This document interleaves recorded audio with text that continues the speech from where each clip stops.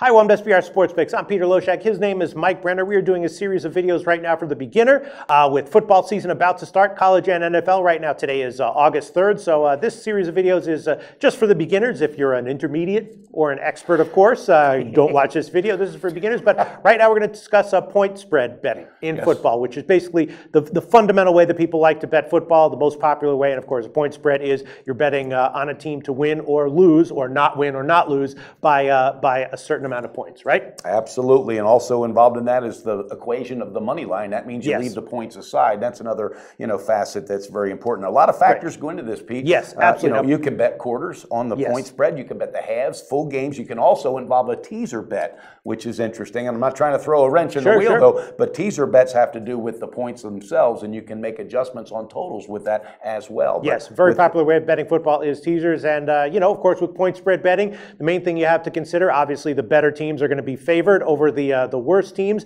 And the question is, are those point spreads that are presented to you too high or not high enough? In some cases, they're too high. In some cases, you have a team that's very, very good, but the public loves to bet them. Sharp guys like to bet them, and the point spread gets inflated. And you'll see in the NFL, a good team against a mediocre team might be a 13.5-point favorite, and they shouldn't be that high. They'll come in, win the game comfortably, but only win by 8 or 10. And then the other side of that coin is often the case as well. And again, another example, the perfect example is the New England Patriots. When they are dominant, sometimes they're a favorite or a big favorite or a huge favorite and not even a big enough favorite. So you'll see them minus 14.5, and that'll be a good bet on them to win the game by more than 14.5 points. And also you're going to see a lot of teams that are under the radar, really good teams to cover because of the strength of their defense, things of that nature. So check it out. And again, week by week, we will just talk to you about the advantage, the edges that you'll find in all the categories of point spread betting.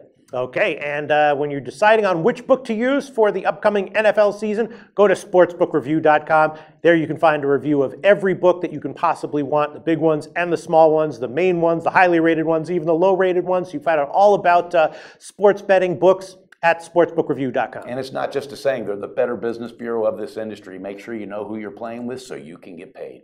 Always on the go? Bet365 has one of the top mobile platforms in today's market.